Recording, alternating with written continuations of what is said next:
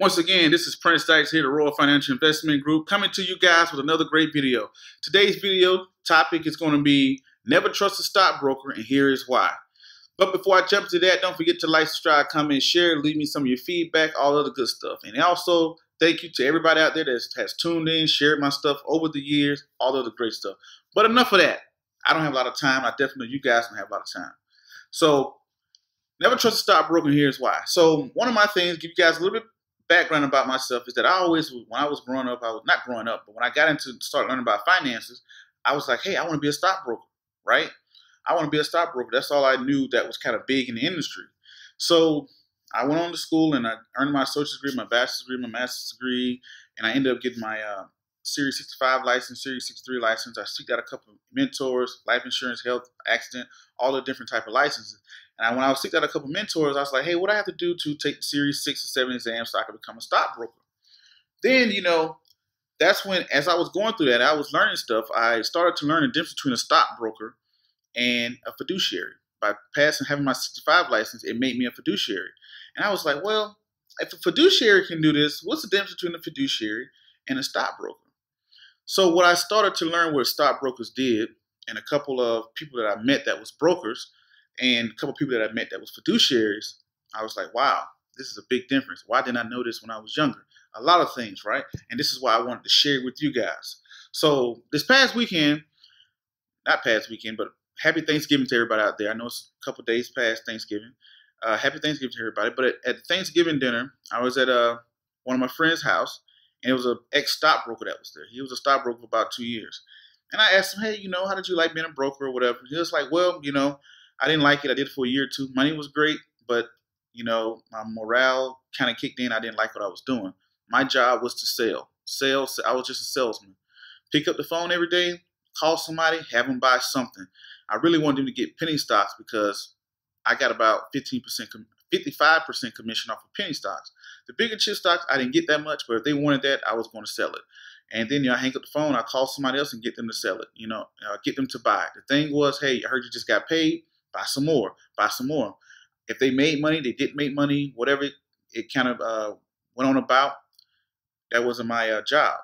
My job was to make money off of commission. And, it's something I already knew, but it's something I want to share with you guys because I just had somebody inbox me the other day, and I get this quite often. People always ask, they say, hey, Prince, I just got some money. I just did this. I just did that or whatever.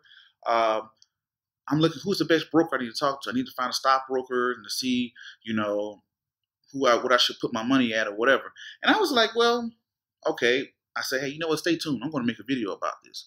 And the thing about it is I was the exact same way. I said, hey, hey, I have some money. I need to find a stockbroker. They know something, right? They passed the license exam, all of the good stuff. Let's talk to a stockbroker. Now, I want you to pause this video and look at a video I got in the description box called The Dietitian versus the Butcher, or The Butcher versus the Dietitian, one or the other. But watch that video. It's only 2 or 3 minutes long. And it kind of ties into what I'm saying today as well.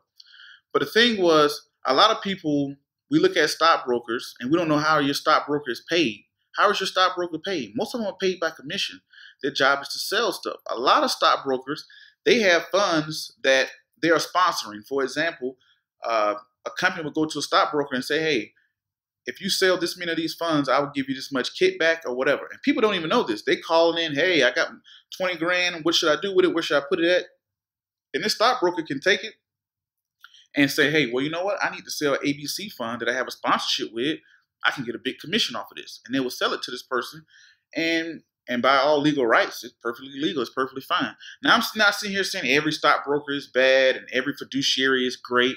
I'm just letting you guys know. I'm just throwing something out there just to get you guys thinking, right? Also, on top of that, when I do live presentations, I ask everybody, what is a stockbroker? And everybody knows. Everybody raises their hand. Oh, a stockbroker is this, that. I said, okay, so what is a fiduciary? Everybody gets quiet. I'm like, okay, well, everybody knows what a stockbroker is. Nobody know what a fiduciary is. Now, myself, I'm a fiduciary. I'm not sponsored by anybody. I'm not even really into the industry. I don't even do it. I don't practice it. I did it for the knowledge, and one day I will do it later on in the future. But as of right now, so just let you guys know, it's a disclaimer. I'm not out here, telling you something to sway you or to tell you anything. I'm just telling you what I know, putting out facts, let you make your own decision, right? So the thing is, what a fiduciary does, what a fiduciary is As a fiduciary is someone you call in and say, hey, I got $20,000. I want to invest it or whatever.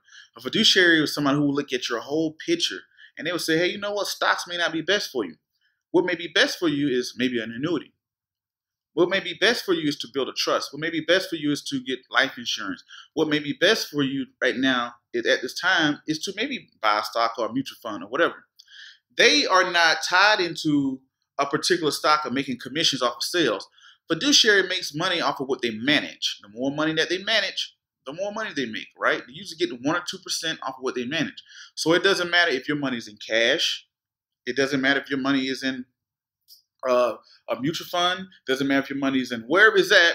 They get money, so they make their money off of what they manage. So it's not as biased, right? And another thing, like a stockbroker. A lot of stockbrokers, when you look at a mutual fund, hey, I got a mutual fund. Just about everybody has a mutual fund, right? Now, when the market is doing crappy or getting ready or is making a downturn and becoming bearish, going down, right, declining, a stockbroker is going to be a little afraid to tell somebody, take your money out this mutual fund and put it in cash. Tell you why? I don't make any, as a stockbroker, I don't make money by your money sitting in cash. I must have it invested somewhere, right? I must have it in a commission. So a lot of them would say, hey, just hold it out, wait it out, because the longer you hold every month, it's called a 1-2B. Tech 1 fees. I'm pretty sure I talked about it in other videos. It's the fees of how your broker is paid. Most of them are paid every month that you have your money into this mutual fund. You pull your money out of the mutual fund, they don't make any money, right? So what I'm saying is that what I am saying is that it could be some type of conflict of interest. A broker doesn't have to act within the best interest of their clients. That's what it boils down to. A broker does not have any legal documents that says they must act within the best interest of their client.